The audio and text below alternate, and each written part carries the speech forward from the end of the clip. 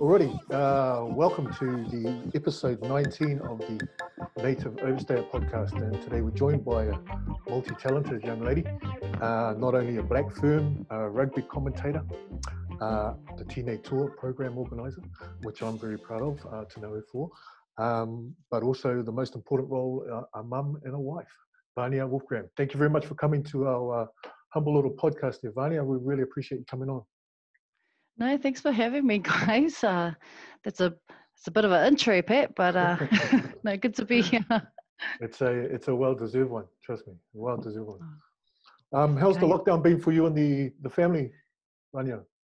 Oh, mate, yeah, it's been, hence why it's so late. It's been, they've been long days, trying to juggle the home life, our family. But you know what? It has identified how our crucial or the quality of time with your family is really, really important. So it's been really cool having the family time. But put it this way, it's an adventure every day when you have a 2-year-old son and a 1-year-old daughter. How long were you a Black Fern for, and what was your period of time for playing for that team? Yeah. So I made my debut in 2003, and luckily, I mean, back then it was very unusual or very rare to play your debut in New Zealand. A lot of the games we played overseas, you would hardly ever have home games. So, and it was an unusual event too. I was actually in the World 15, and we were playing against the Black Ferns. And in that program, there was an injury in the Black Ferns camp. So, fortunate enough for me, I got the call up for the next game, but it was from the opposition's side, so that's really quite ironic. And at the same time, me and my sister were in that same team, so I had played with my sister against the Black Ferns in the match against the Black Ferns at Eden Park, and then the second test match was taken up to Whangarei, where I got called into that squad and then ended up playing against my sister in that game. Didn't play as many test matches as I probably would have liked. Had an injury that forced me out of the game, and so I had a detached retina. So, but you know what though, sitting in behind Anna Richards and the like for some time probably gave me the best experiences and the learning experiences to date. So yeah, it's been a journey, and probably one, like when you can look back and now where women's rugby is at, it's quite pretty amazing, quite pleasing to see the growth. Did you play at high school as well, Vania? Did you play? It was kind of just coming into the high school scene, so I only played in my last year of school.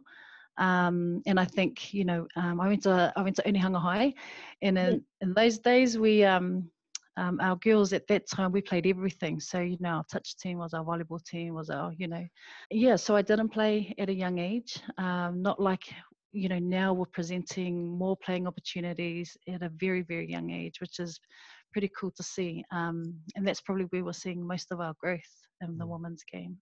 Yeah. Now, you and your sister Justine made the Black Ferns, yeah? Yeah, correct.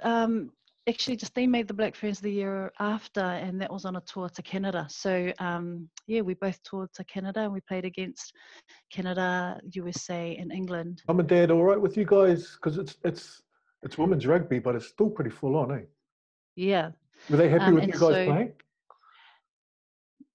That's funny, eh? Because when I got to high school, it was out of the question. Like not just rugby, every sport. So for Pasifika girls, it's very common for girls not to be in the sporting area, if that makes sense.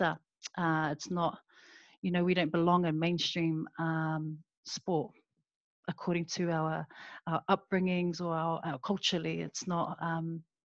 So that was for me, being the oldest too. That was another layer of, I suppose, navigating our cultures. So there was a lot of I just wasn't allowed to play sport. And so it was quite funny when we started playing rugby, started playing rugby. It was behind closed doors, so often I would be saying to my parents, "Oh, I'm going to the library." No, Miss over here is going to train. But it was the one sport that my dad wasn't that strict about. As success sort of kicked in, our people, they started supporting. Not that they didn't support us, I think it was just they were doing the best that they could. They were trying to protect us, because if I felt like if we failed, then we would have failed them as parents, and that's not seen as the right thing to do, by our standards. I think it was hard for them to see us travel, but at the same time, they just couldn't believe we were going to all these places. And unfortunately, at that time, my parents couldn't come and see us debut, even in Whangarei.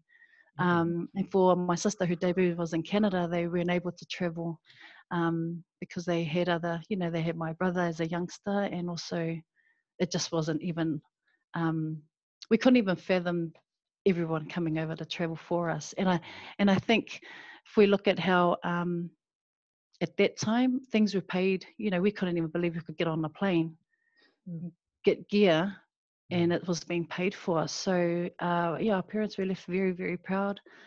Yeah, it was pretty awesome. It was an awesome experience. Did you have a favourite place to tour, or were you visited that you might not have visited yourself? Or? Vancouver was really pretty. It actually reminded me of home.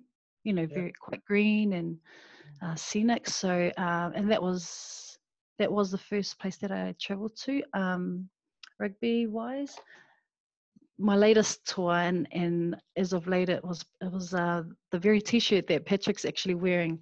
To Samoa, yeah. So unfortunately, we couldn't go this year, but it was.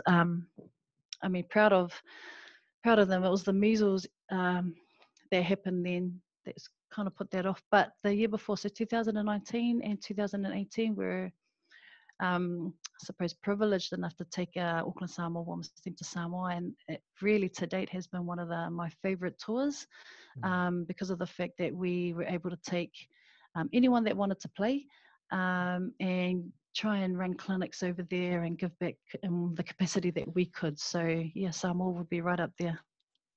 Just obviously when you were playing for the Black Ferns, were you guys paid to play?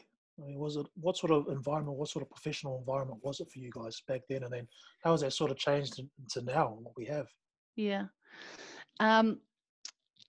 We were paid for a kid. Like, so Justine would have been probably fresh out of school.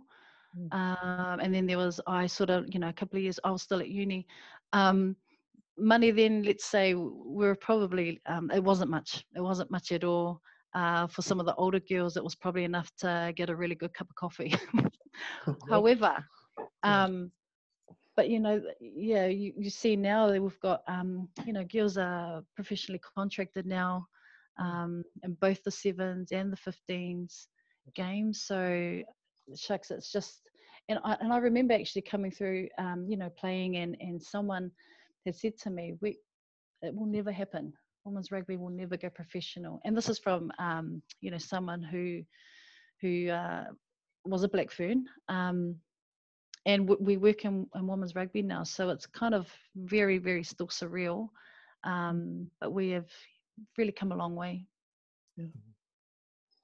I think you guys have been at the forefront, really. I mean, you're like almost a trailblazer for the Pacific people. Were there many Black Ferns of Pacific origin back before you came along, Vania? There was actually. And I reckon there was a good probably 50% of the Black Ferns then were Pasifika Māori. So not really too much has changed. If you look at our profile of our Black Ferns, we're very diverse. Yeah. But yeah, Justine and I think we're the second set of sisters to play for the Black Ferns, I believe. But the first Pasifika set of sisters, first Samoan set of sisters, and since then there's been the Itunu sisters, so really awesome to see Linda and Eldora out there. So the Pasifika makeup of our Black Ferns has very strong. it comes through really strong, and it's really cool to see that it's still the same today. I mean, we're pretty much made for the sport, both in the male and female games. So Some of us. You are. You are, right. Yeah. Vania, just with those teams that you played in, just what was the culture like? I mean, obviously having a lot of Māori and Pacific Island players. Sure, there was a few Waiata and a lot of Sivas going on. Tell us about that. Yep. So Tala Mulipola, who was just before my time, but we played at the same club. She probably introduced a couple of Sivas and which is still played today. So, you know, now the girls have put in a bit of a Black Fern songbook that you know, you can go in and the girls can pick up, and so that was awesome. Number of the Waiatas are still in there now. So yeah, the legacy is really, it's come a long way. Like but I think it's something that I'm really, really proud of as a former Black Fern, to see that culture is still really, really strong, and that you would never get anywhere else in the world. Vania, a lot of the guys we've spoken to in the past in regards to rugby, one of the things, including yourself there, Jack, that you take from rugby are the friendships that you build. And I know that you've got a group of really tight friends that you met through rugby. You call them the povis, is that right? Yeah, I don't know who named us. I don't know if we look like boys or laugh like boys. But you're right. I think rugby is, it really has enabled some lifelong friendships, and not just here in Aotearoa, but even overseas. So, you know, we've got our Papovis. We have Moana now who resides in Melbourne, Australia, and Bella who's now in Hong Kong. So, and in between this whole time, people have shifted overseas, but that friendship still stays strong today. But like most sports, I think that's the beauty of sport. It's being able to create those relationships here and abroad. The difference, though, with your friendship and the povis is that you have taken your friendship and expanded it out into our communities. I mean, you go along to any of your events, whether it was the Teine Toa last year or the the Pasifika Aotearoa Cup, you always see you, and then you'll see all your povi Teine Toas in there with you, you know? Yeah, so that's a cool thing. Yeah, no, you're very right there, Pat. They're a special bunch. So you know, I think because our friendships were made in rugby, there's always that one thing that we always keep in the back of our mind is being able to give back, and when we can, but give back in a real, I suppose, meaningful way. As you know, we grew up very similar stories. Our parents are immigrants, you know, we didn't have much. And so when rugby is taking us to some amazing places, and it's only right for us to honour our parents and their journey and be able to, I suppose, try and not only give back to the girls who are coming through, but, you know, really sell that story that you can do whatever it is that you want to do, whether it's rugby or, you know, another sport or even in life. But, you know, I love that when we have an idea or that we're all in, you know, it doesn't matter what it is. And so just going back off what you said in around the Teine Toa program, it was we using rugby as the vehicle, but really trying to instill, it's really simple way, it's just the confidence in our girls, and really owning their heritage or knowing who they are, owning their identity and being proud of that. I think when we live in a world that anything can sway us, it's really important that our girls can see that, and that we just instill some values that they can believe in. Culture is really, for me, it's really, really important, because in generation after generation, we don't want to see our culture sort of, you know, be watered down, or, you know what I mean? So I think in honouring our parents, that's really important to us. Vania, how did you sort of make that transition into commentary and sort of life outside of rugby? How did that all sort of come about? it's honestly, commentary wasn't something that I don't feel was natural for me. But there weren't many female commentators. Melody Robinson's the legend herself, you know, the sole, I suppose, female that's been around for a very long time. She created a program called The Wonderful Group. Now that really is, it's a program where and you guys will probably have heard of it, where, you know, empowering women to try and get more women into media sport. And she has you know, she also speaks of trying to get more Pasifika Māori women in that space as well. So we talked one day, and you know, I'd like to think I can read a game of rugby. So, you know, you think it's kind of that easy. You know, you work in it, you love it, and you know, you're watching it at home. It's not that easy, by the way. but you know, it was an opportunity, very uncomfortable. And I'm still learning, you know, constantly still learning. So I've been fortunate enough to commentate for Sky, and in doing so, I commentate the Wharapama Cup games, and summer just gone, I was able to commentate the National Sevens, which was Wow. Yeah, that was oh my goodness. You know, because it's live at sevens, you've got to keep going in the next games. It's not like 15s where there's breaks and then you can sort of, you know, think about, okay, this is the next play. Yeah, it's different, but it's pretty awesome. It's awesome. And I think in commentary, and Ken Laban will say this: if you don't come prepared, you might as well go home. You know, so you've got to come prepared, know who you're talking about, you know. Research who they've played against and all that sort of stuff. So profiling is really important.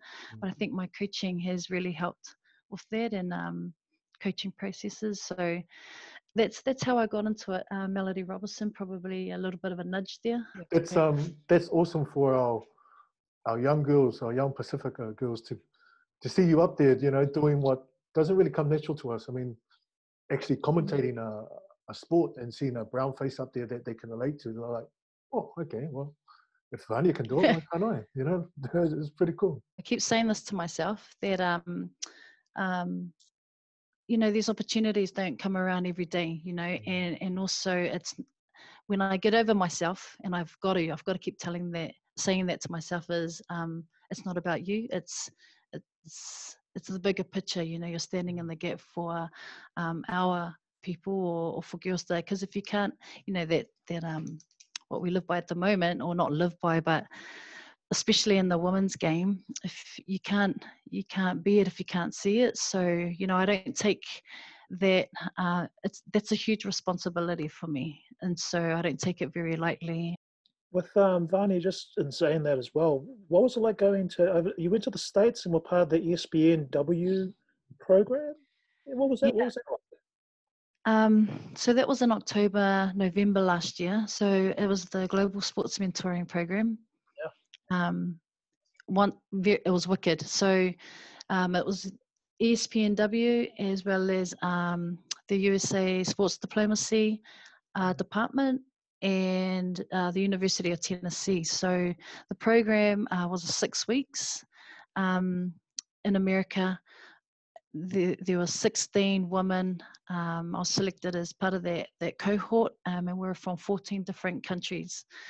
So we're talking Lithuania, Bolivia, Brazil, just to name a few. And they bring us in, and it's really is about we were selected on we're all in some sort of role in sport. So we had journalists and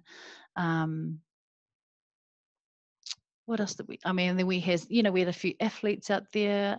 So we had a vast range of people, but the common thing that brought us together was sport and I suppose our influence.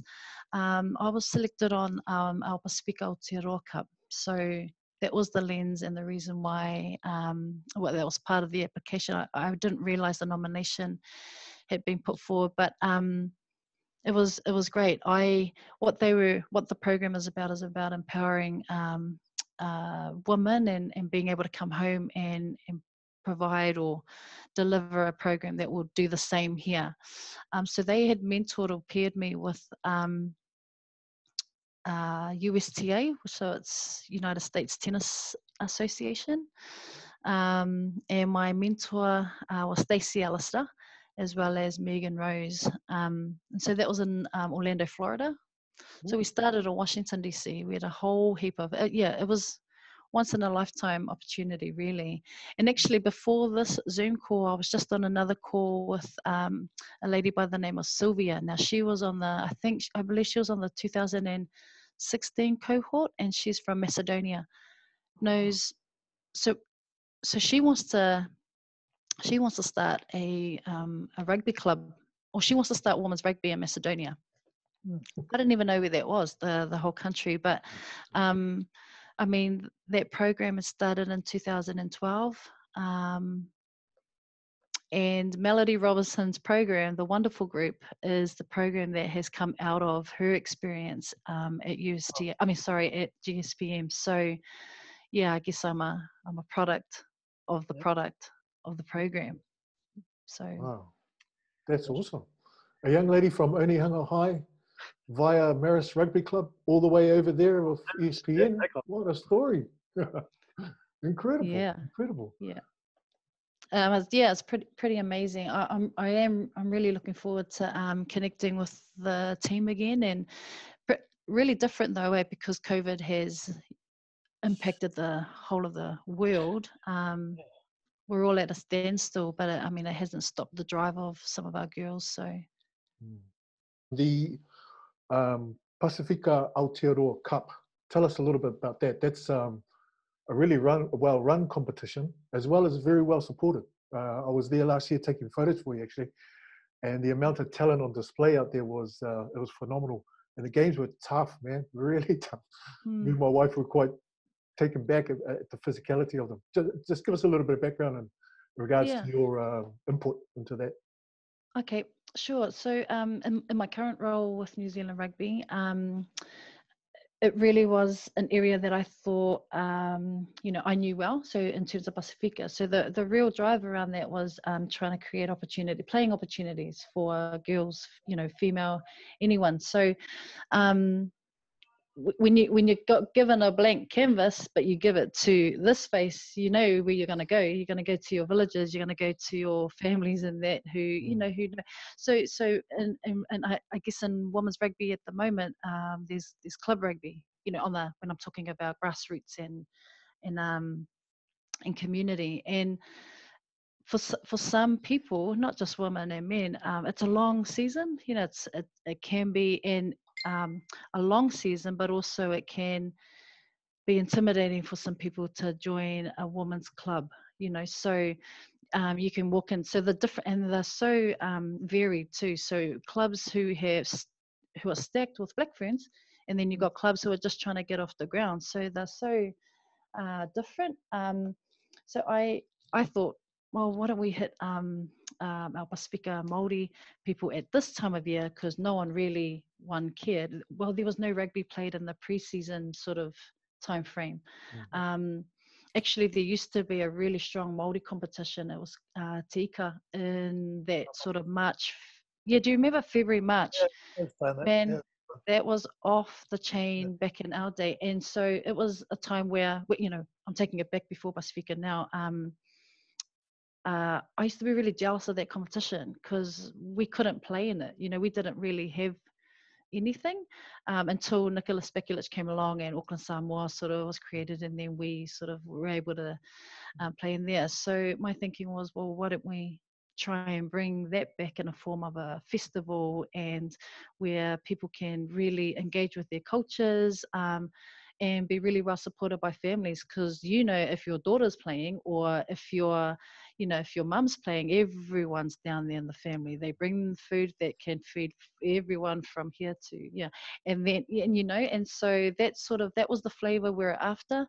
In 2013, that's where it kicked off, and the povis are going to come, because that's where we came from. That was our roots, and we knew that it would work. So we started with 4 teams, and it was the Auckland Samoa, Auckland Tonga, we had a Cook Island team, and we based them out around South Auckland counties, and then we had the Māoris team from counties. So we started with 4.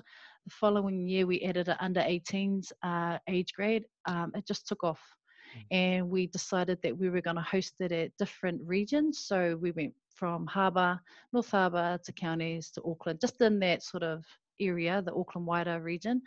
Today, it's grown to not only the 15s format, it's to the 7s format. We have around 58 7s teams from from Ripper age group right through to Open Women's, and it's the same with our pre-season. We have a pre-season festival where anyone can come and check on a jersey. So it was focused at for our Pasifika Māori people, and it's now extended to everyone, and anyone can come and put on a jersey. We can find a team for you, or your clubs can come and play now, or your schools can. So originally that was the main focus, but that's if Pat, you've been there. If you come down to Pasifika, there is music playing from 9 a.m. in the morning right through the end of the day.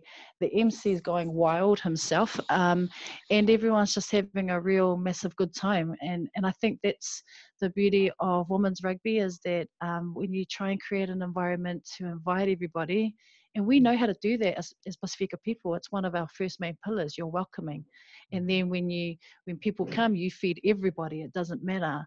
That's the sort of values that we sort of planted in this tournament. So it's the same tournament that that was picked up, or it was part of the application for this global sports mentoring program. It also was used at World Rugby to present, I think it was the World Cup at the time, 2010, and it was presented to, they had a World Rugby conference, and around a way that they could use rugby if you're just at a starting point. And so that was, back then, if you look at how far PAC has come now, it's grown pretty massively. And I can hand on heart say that if I was to walk away tomorrow, the community would run that tournament easily. So I feel that it's sustainable, and it's a game for all. Yeah, I mean, it's great to see that our ladies have that tournament that they can play in. I guess when we're looking at sort of other opportunities or pathways for our female players, I mean, when you look at, say, professional women's rugby and say the Super W competition over in Australia, do you think you'll ever see like a Blues or a Hurricanes women's team go over and maybe play in that, like they do on the NRL or like the ANZ Cup used to do, sort of thing, Championship used to do? I think Australia have done a good job. So Jilly is the head of women's rugby in Australia, and she's created that. I think that was really important for the pathway for Australia, but also the fact that girls have to see that they can play at that sort of level. And I think prior to that, they had a week tournament where states would come in, or states or clubs, or I think that was sort of equivalent to what might attend as FPC perhaps, and they would drive in and they'd play that for over a week. That's my understanding from the Kiwis that used to play there. And so I think when you look at Super W, it really is, and this is my opinion, equivalent to our Wharapama Cup at the moment. They need time to develop that competition, just as like for us, our new teams that have come into Wharapama Cup, they also need time to develop that. So I think in a couple of years' time, you will see, I mean, I think they started with 4 teams, they've grown to 5, and good things take time. I know in the professional high performance realm, for a coach to really grow, 4 or 5 years is what they say. So I think we don't do our coaches, or we don't give them enough time to grow and learn about their players and all that. For us, I know that there's, I think our Super Rugby franchises are really wanting to go there, but we don't want it to fall over. So, I mean, I wouldn't say never. I'd love to. We really do need to support Australia and their... And we do, we have the O'Reilly Cup between the Black Ferns, and that's an annual annual test matches, because if we don't partnership, and if we don't see strength, if we don't see growth in both of our rugby programs, they're the closest one to us, in terms of opposition and that. So we want to see them grow in that. I'd like to see something similar. I suppose, I think you were talking about the ANZ Cup in terms of netball, but I'm pro women's sport. Yeah. Period. So I'd love to see that happen. I think it's just a matter of time, perhaps. But I do think we're at different growth levels at the moment, or in terms of development. So we just need to give each other space to grow. And I mean, we're growing so fast, so rapidly. Who knows? I guess as well, at the same time, in New Zealand, there are sort of limited spaces, limited spots for playing and coaching. What are your thoughts on players getting overseas and coaching, or even playing? I mean, you mentioned Bella, Anna Richards. I remember them when they were in Hong Kong and the amazing impact they had on that union. But I mean, if someone's coming to the end of their time, or even during their playing time, would you encourage girls to women get overseas and play a bit of rugby if it's available and it works for them? I'd absolutely encourage girls, if they're coming to the end of their career, to start picking up a whistle, or picking up a coach's book, because I think actually the World Rugby have just launched overnight for us a tool. I think it's called a Women Coaching Rugby Toolbook. Wow. And that's the first of its kind, from World Rugby anyway. Really, really encouraging. It actually features Bella Milo from Hong Kong. So, she's a current manusina and also captain, but she also works for Hong Kong. It also features Tiffany Fae, who's the former USA captain. Yeah, I mean, it's so. I think I was just so encouraged, because there were pictures of people that relate to me, or that look like me, and that I and actually know. Dawn Patelesio, who's also a former, not only a former Wellington Pride player, but she's also a former Manusina player. So you've got three pretty staunch Samoan girls that feature in this toolbook that they've come up, and they're used as examples to showcase, hey, look, these are players who are currently in the game coaching. So there is a big drive. I know rugby, we are short in coaches, full stop, in the men's game and the boys' game. So if we globally are hitting the 25% mark in terms of players, female players, damn straight we need to fill the spaces in all the other different levels, coaches, referees, governance, all committees. That's the sort of drive that we really need in our spaces, as well as women's sport in general. So if in saying that, it is really hard to get coaching opportunities in New Zealand, not only in the women's space, but also in the men's space. So we have found that some of our coaches are finding those opportunities overseas, because we're New Zealand, so the world are they would love to take up. So that's what's currently happening at the moment. We do have a few programs in place in terms of New Zealand rugby. So we have a small cohort of high performance female coaches, and that is taken care of from our high performance team. And then we have another tier under that we are putting things in place for our coaches. But as we all know, a lot of these opportunities are very hard to get by, especially in New Zealand, where rugby is our national game. So I guess with the recent re-election of Bill Beaumont, he campaigned a lot on talking about how they're helping to increase women's rugby and get it up there. What are your thoughts on sort of what he's done in his first term, and how can he sort of improve in his next term, I guess? Yeah, obviously he's been re-elected or reappointed. What I've been impressed with the most is that we have Katie Sadlier, who's the General Manager of Women's Rugby at World Rugby. So, obviously based in Dublin, and that's under his watch. So, I believe that because they're invested in Katie Sadlier, that we, and I've just talked about this, this book, that's all this toolbox that has just been launched. She's a Kiwi. and she's doing great things. So with the World Cup that's being held here next year, I'm going to say it's going to happen.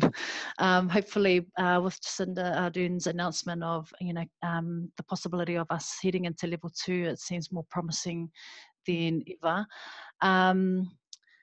So I know I've taken a spin on the women's side. It's really is about trying to get that international window aligned. So I think World Rugby has done great in that regard, and I also know that the Oceania with Samoa, Fiji, Tonga, Papua New Guinea, now they've had annual matches in Fiji for the last 2 years, and that's part of the World Rugby I guess investment as well. So for me that's really encouraging to see. I'd probably with the World Rugby happening next year, Fiji, New Zealand, Australia are the 3 from Pasifika that, from Oceania that are going through to the World Cup. I really love to see another Pasifika team in there. So here's hoping. So, I know I've gone a roundabout way, but, I'm encouraged that triple toe. I'm encouraged that there's a role there. It gives me, I guess, faith that other countries are following suit and that they are investing in the countries that do have women's programs and don't have women's programs. So there's a lot of stuff you're involved with there, Vania. That's incredible. That's there is more that we'd like to discuss, Vania, but because of time restraints and we've got to get our beauty sleep, especially me and Jack. But I just want to say, thank you very much for coming on to our podcast. The programs you're running and the opportunities that you have given my daughters from a personal point of view has been incredible. The Teine Toa program that you ran last year, absolutely amazing. It gave my daughter a lot of confidence, and she was around her people, and she was learning about her culture. That was really an amazing program, and hopefully that continues. Also, the Auckland Samoa Rugby. You took my second eldest, Letiara, on that trip with you guys to Samoa, and I'm so grateful for that. My Leti's not the most confident or outgoing person, but man, that trip did her so much for her confidence, for her who she is as a person. She couldn't believe that she was playing alongside ex-Black Ferns. She was being coached by an ex-Black Fern. She didn't think she belonged in that environment, but yourself and Justine and DJ Skis the coach, and Nick, you all molded her into a person that could believe in something that she may never have thought of. So my perspective, Vania, and I'm sorry I'm going on here, but you should never have a sporting person as a role model for your children. That's my personal perspective, and I say you need to find that within your family unit. My girls are blessed because they have a strong mother. They have strong grandparents. They have strong aunties. Denise, the mother, Auntie Eva, Auntie Mavis. They're all very strong Pacific people, Pacific women in particular. But when I see people like yourself and Justine doing the stuff on behalf of our community, on behalf of our people, and in particular on behalf of our girls, you guys are giving them power, and that's a real beautiful thing from my perspective. And you are a role model to my girls, no doubt whatsoever, and I have no problem with that whatsoever. I think our communities are lucky because we have a Ronnie Clark out there doing his bit. We have Sir Michael doing his bit for our people, for the players and for our community, and then to finish off that that triangle, we have yourself. And I'm sure, Jack, you got any comments there, mate? Just like Pat, you're super inspiring. What you're doing to empower our people, our women, and the tour that you are undergoing right now. We appreciate it, we acknowledge it, and we just continue to support it, and may it long continue. They always talk about in rugby how you're only looking after a jersey or you're holding a place for the next generation. And when you've got people like yourself that are in those positions that can help the next generation come through, that's ultimately what it's about. So I love it. Awesome to have you. Thank you, boys. These are, yeah, look, very encouraging words, especially when you allow us the honour of, taking care of your girls. It's not for a father to allow his girl to, come with us overseas, and even on the Teine Toa program, and that's what I was alluding to earlier. It's not I carry that with huge weight, it's not and we all do. I know I speak on behalf of the Barbovi. So hey, look, thank you so much for allowing me to share just a little bit of my journey with you guys. But I think when you touched on the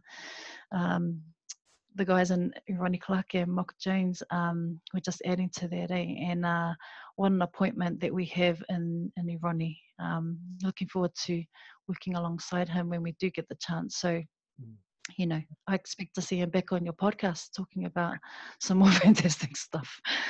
So thank you, team. Thank you very much for Gay Lava. Trying to get Beatrice on as well, Beatrice Famuina, another Yes. strong Pacific lady. But it's been a pleasure and an honor, and it's great to get a woman's perspective on not only rugby, but also our Pasifika Teine Toa. It's been awesome. So thank you so much. As I always sign off, all love, no hate, whalaia. Well,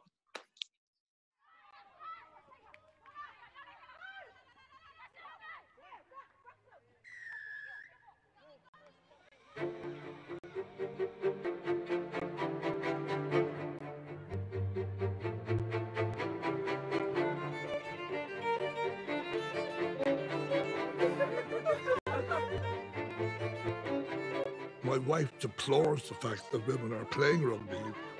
I played the game as a man. I know it's a hard game for women to play it. Something was not right about these delicate, blushing girls playing rugby. A legitimate tackle will end up being a bit of a scrap, pulling you the hairs. I didn't think rugby was a sport for women. I tolerate it, but I don't think it's a game for women, really. Some games suit women better than others. Today, the game of rugby is more popular than ever. Played in 121 countries.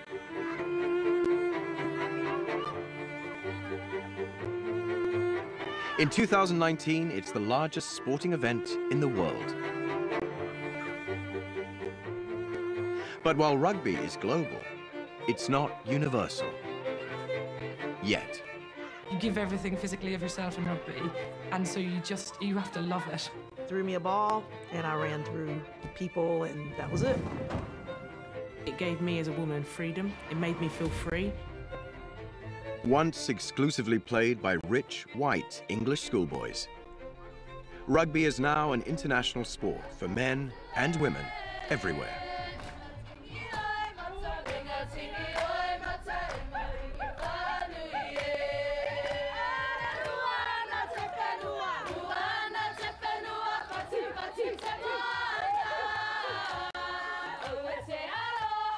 From its Dublin headquarters, rugby is driven by a big, hairy, audacious goal: to be the game of as many people as possible.